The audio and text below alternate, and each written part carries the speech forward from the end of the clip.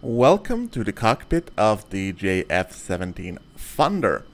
Now this is going to be a very short and direct video about how to use the basic radio in the JF-17.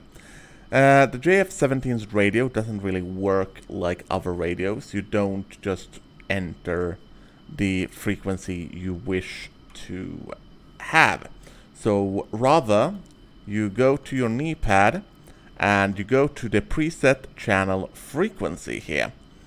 And here you can see all the different frequencies and the corresponding numbers. So, for example, Georgia at War has 253 as its channel. So you go to COM1 and click this arrow. And you click it twice until this thing goes up. And then you enter 129, and then your frequency will be on 253. It's pretty simple once you learn the logic of it, but I don't really understand what the fuck they were thinking with it. The second thing you want to do is you want to activate your data link, and that will be on COM2. The data link will always be on 199.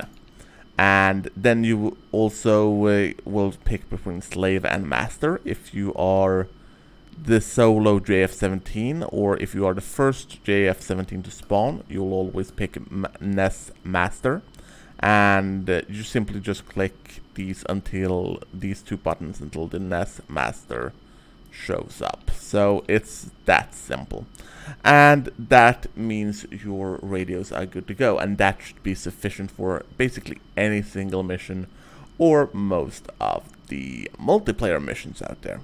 So happy flying into Jeff. I hope this helped you.